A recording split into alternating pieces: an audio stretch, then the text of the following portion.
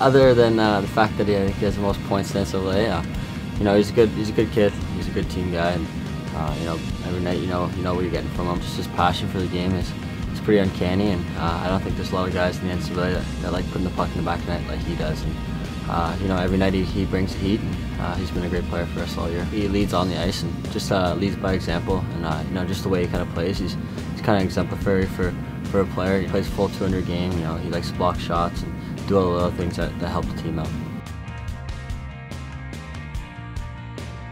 He can do it all out there, and just a good person. He's a good friend to have by your side, and really good teammate. The way he conducts himself on and off the ice is something that our young guys really look up to and follow, and that's something that they should follow. You know, I learned a lot from him, and being a year younger than him, and I just kind of stepped back and learned from him. He can play all 200 feet, blocking shots, and playing in the D zone, getting pucks in, getting pucks out. Obviously, he's very dynamic on the score sheet.